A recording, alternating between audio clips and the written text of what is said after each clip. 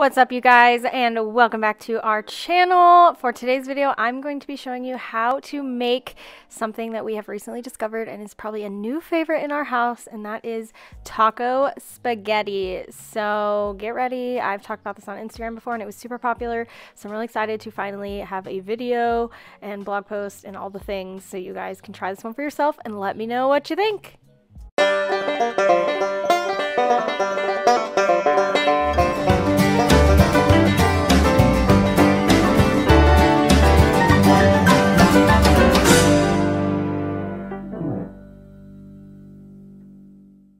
So first you're going to want to gather all of your ingredients, and so that is going to be either ground beef or ground turkey, a box of spaghetti, Velveeta cheese, cream of chicken soup, and Rotel tomatoes. I use the original kind.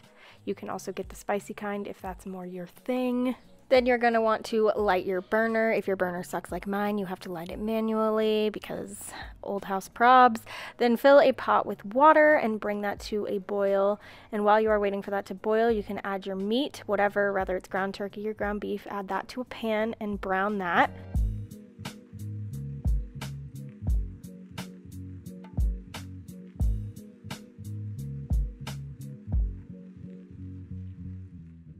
Then once your water in your pot is boiling, you are going to take your spaghetti out of the box and add it into the pot. You could really do how much you want. Oh, watch me fail at this really hard. I was making a big mess. But anyway, you could do however much you really want. I just do the whole box because we love this stuff and we'll totally eat it. So I do the entire container of meat, which is like a pound, and then this is a pound of spaghetti. So we just do it all because I like leftovers too. So I put that all into the pot. And then while your pasta is cooking, you are going to go back to your meat and add taco seasoning. I'm almost out, so I just used the rest of what I had. But add your taco seasoning to your meat and mix that all together.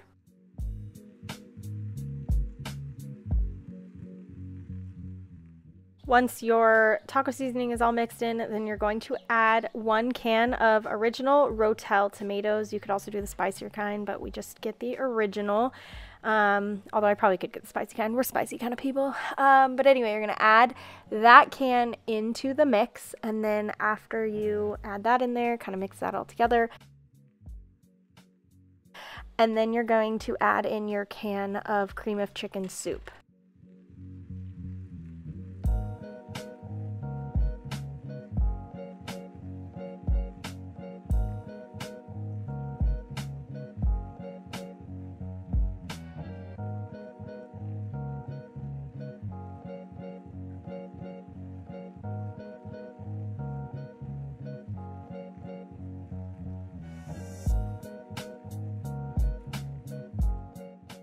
From there, I just kind of leave the mixture on simmer so it kind of blends together some more, and then I break out my Velveeta cheese.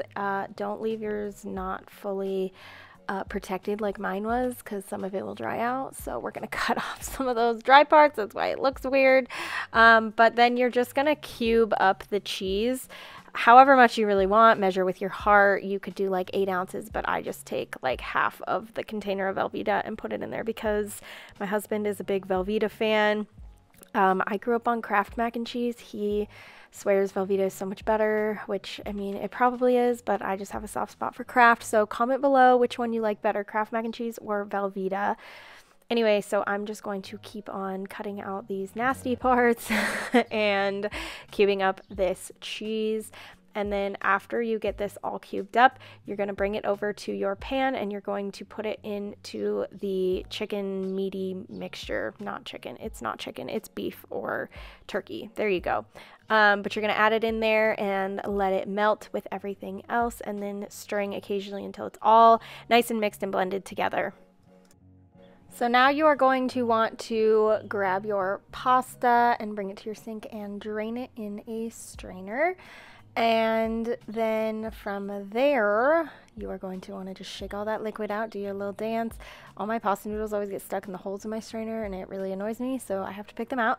So that's what I'm doing right here. And then put it back into your pot and bring it back to your stove. And from this point, you are going to take all that meaty mixture and mix it into the pot of noodles. You can either put the noodles into the meat mixture or the meat mixture into the noodles.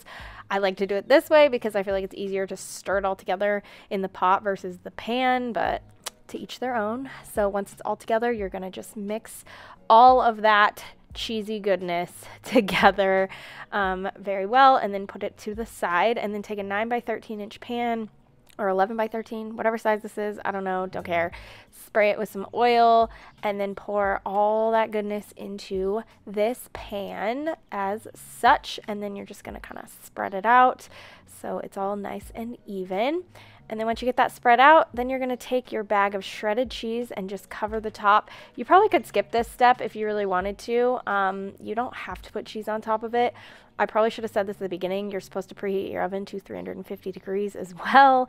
This step is not necessary. It's just if you want the cheese on top to be melted, or if you want cheese on top at all. If you don't want cheese on top, then you're pretty much good to go. Otherwise, stick it in the oven for a little bit until the cheese on top is melted, and you're good to go. While the cheese is melting in the oven, I like to take that time to try to clean as I go and clean up all the pots and pans so that there is less mess to deal with after we're done eating. I'm not always the best at this, but hey, there's proof. Here's actual video proof and evidence of me cleaning while I cook. So you can all tell Tyler to stop yelling at me for not cleaning while I cook because I tend to make a giant mess and have a lot to clean up at the end. And it helps that I have this really pretty view outside of my window while I was cleaning up. So that definitely helps. So please enjoy this few seconds of bliss because I love this view.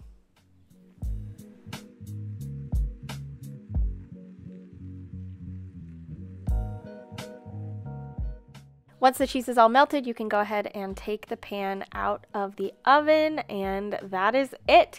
You are all done. This is your taco spaghetti. Ugh, doesn't it just look so good? Ugh, it's just cheesy goodness. So your husband will like it. Your family will like it. I promise. It is just so yummy. So hope you guys enjoyed this recipe. Let me know if you decide to make it down in the comments what you thought of it, and if you're going to try to make it, and what other recipes you might want to see in the future. Until next time, guys, thank you so much for being here. Please make sure to hit that subscribe button, and we will catch you in the next one.